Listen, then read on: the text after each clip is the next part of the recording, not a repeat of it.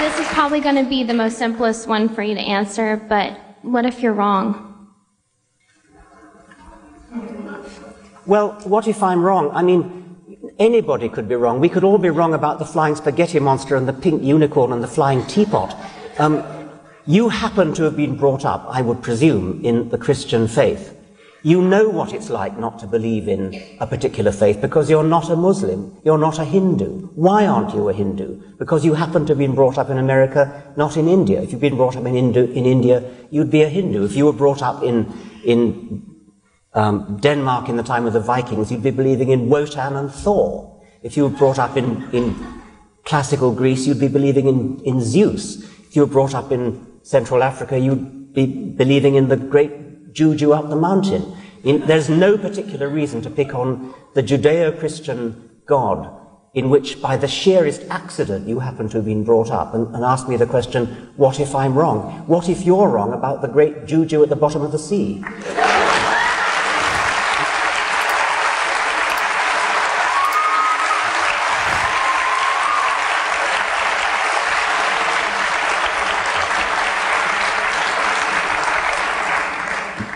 Nasıl bir kanıt bekliyorsun bir bilim insanı olarak? Ne senin fikrini değiştirirdi? Dini bir inanca da sahip olmanı sağlardı. Çok basit. Mesela İsa'nın mucizelerinden bir tanesini birisi yapsa bugün dersin vallahi doğruyum değil mi? Veya Musa gibi birisi şöyle değneğini vurup Kızıldeniz'i falan ayırsa bak abi bu oluyor demek derdik. Bir tanrının varlığı hakkında en küçük bir işaret göremedim.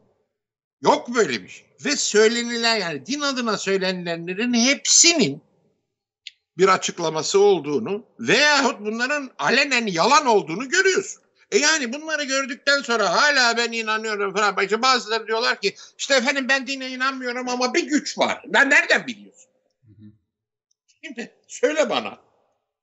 Yani işte bu fuzzy logic yani. Saçma. Ama kainatın sonsuzluğu kendi içinde tutarlı, kainatın yaratılmış olması kendi içinde tutarsız. Kim yarattı? Hadi cevap verdin diyelim. İyi, o yaratanı kim yarattı? O kim yarattı? Yani şimdi mesela bizim dindarlara soruyorsun hangi dinden olursa olsun. Diyorsun ya kardeşim niye bir tanrı ama diyor bir sebep olması lazım. İyi güzel peki onu kim yarattı? Ama diyor onun sebebi yok. Evet. Olabilir mi? Yani.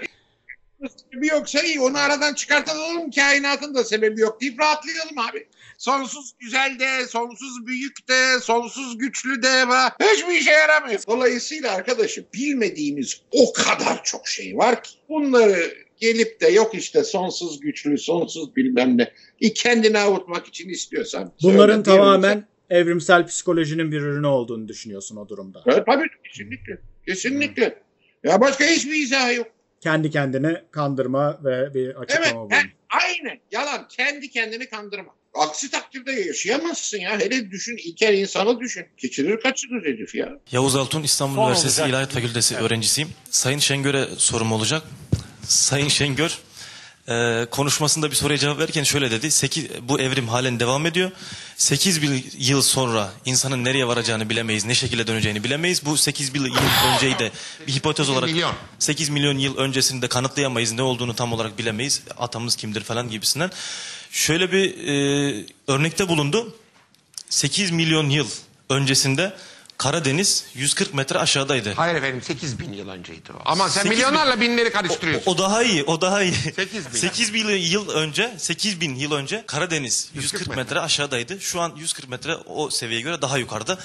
Yani bence o kadar uzağa gitmeye gerek yok. Şurada 2 ay öncesine kadar barajlarımız, İstanbul'da yaşıyoruz. İstanbul çevresinde büyük bir su sıkıntımız vardı. Barajlarımız %10'un altındaydı. 2 ayda Cenab-ı Allah sizin gibi böyle yanlış düşünen insanların olmasına rağmen gene bize lütfetti de suyunu ikram etti. %90'ın üzerine çıktık 2 ayda. Demek ki Cenab-ı Allah istediği zaman Ankara sıkıntı yok. Ankara dolu herhalde.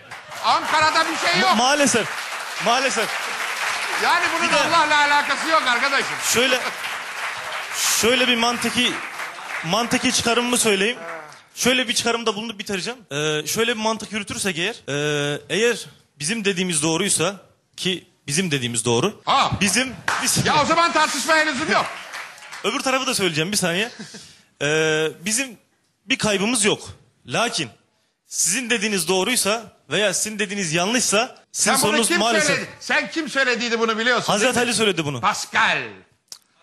Bu Pascal gibi Hazreti Ali söyledi diyorum. Daha önce yaşayan. Gazali. Hazreti Ali'den, Hazreti Ali'nin bir sözüdür bu. Hazreti Ali'den naklen Gazali. Pascal Gazali'den alıyor yani. Öyle mi? Öyle tabii. Helal olsun. Öyle tabii. Bak. Ondan O daha zaman, önce yani bak ben yeni bir şey öğrendim. Teşekkür ederim. ondan daha önce de Fakat Hazreti ben- Ali Efendimiz var. Bak arkadaşım. Buna- Ben eğer bir Allah varsa ona karşı namusluyum. Ben Allah'ı aldatamam. Öyle gözükmüyorsunuz burada. Ben menfaatim için inanmam. Hocam Kimse ne öyle dedi? inanmıyor. Hocam ne dedi? Eşhedü dedi. Ha sen demek ki öyle yapmıyorsun. Kimse menfaat için inanmıyor zaten. Bir Gerçek olduğu için dakika. inanıyoruz biz. Bir dakika sen ne diyorsun? Ama diyorsun inanmazsan yanarsın. Ben razıyım. Yeter ki doğruyu bileyim. Well, anytime someone describes their understanding of God, typically it involves some statement of benevolence. And I look out to the universe, yes, it is filled with mysteries, but it's also filled with all manner of things that would just as soon have you dead. like asteroid strikes and hurricanes and tornadoes and tsunamis and volcanoes and disease, pestilence. There are things that exist in the natural world that do not have your health or longevity as a priority. And so I cannot look at the universe and say that, yes, there's a God and this God cares about my life. At all. The evidence does not support this. Do you give them an A at least for trying to reconcile faith and reason? I don't think they're reconcilable. Efforts that have been invested by brilliant people of the past have failed at that exercise. They just fail. And so the track record is so poor that going forward I have essentially zero confidence, near zero confidence that there will be fruitful things to emerge from the effort to reconcile them. So, for example, if you knew nothing about science and you read, say, the Bible, the Old Testament, which in Genesis is an account of nature. That's what that is. And I said to you, give me your description of the natural world based only on this. You would say the world was created in 6 days and that stars are just little points of light, much lesser than the sun. And in fact, they can fall out of the sky, right? Because that's what happens during Revelation. One of the signs that the second coming is that the stars will fall out of the sky and land on earth. To even write that means you don't know what those things are. You have no concept of what the actual universe is. So everybody who tried to make proclamations about the physical universe based on Bible passages got the wrong answer. So what happened was when science discovers things and you want to stay religious or you want to continue to believe that the Bible is unerring, what you would do is you would say, well, let me go back to the Bible and reinterpret it. Then you'd say things like, oh, they didn't really mean that literally, they meant that figuratively.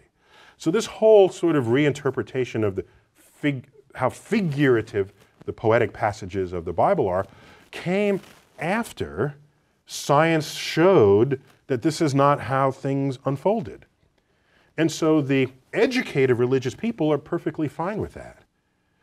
It's the fundamentalists who want to say that the Bible is the literal truth of God and want to see the Bible as a science textbook who are knocking on the science doors of the schools trying to put that content in the science.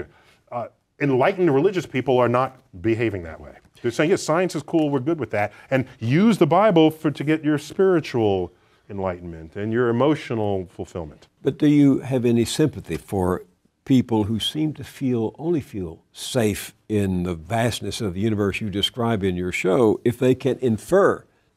I don't care what you think. I just don't. Go think whatever you want.